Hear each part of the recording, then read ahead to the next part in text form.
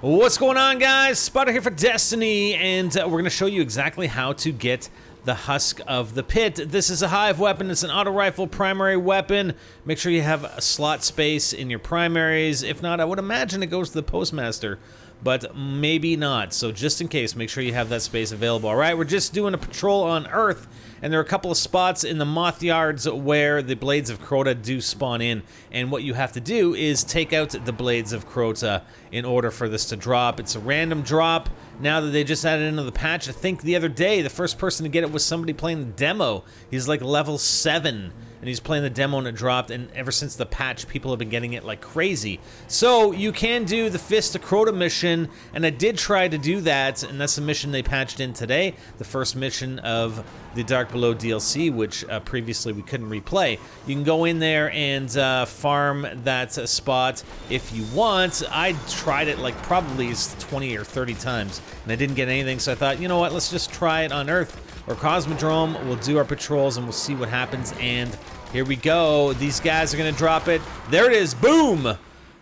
Yes, in fact, that is the Husk of the Pit, a primary auto rifle. All right, we're gonna take a look at it here in a second. Okay, we're doing a little bit of an epic jump here, and boom, with the sword. We're gonna just get rid of the super, and we're gonna check this thing out, all right? So here it is. Husk of the Pit, auto rifle desiccated and nigh inoperable. This hive artifact still manages to send shivers up your spine when fired. It's got a 138 attack. Rate of fire is insane.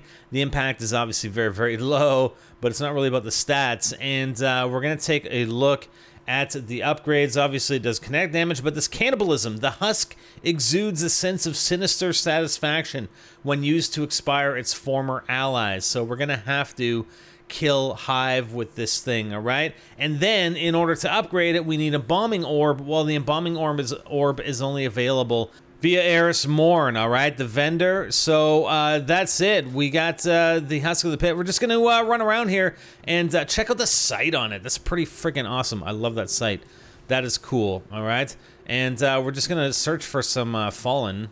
I know we don't have any hive anywhere nearby, so we're going to just take a look and see if we can't take some out and just see how this weapon does, in fact, operate. You know, not going to be very useful if you're running a level 30 heroic mission, but, you know, for these mobs, it's pretty much fine. I think it's a level 10. Yeah, so yeah, guys, stay tuned. We're going to have more. We're going to get this thing upgraded. I'm going to go kill some hive, and you know where. I think it's the Dark Below, right? We've awakened the hive! Shoot them all, shoot all the thrall, and see how long it's going to take us to get this thing, the upgrade completed, alright? Or at least the node complete, so that we can upgrade, alright? So we'll be back with more, guys. Stay tuned. I'm Spotter, and I'm out.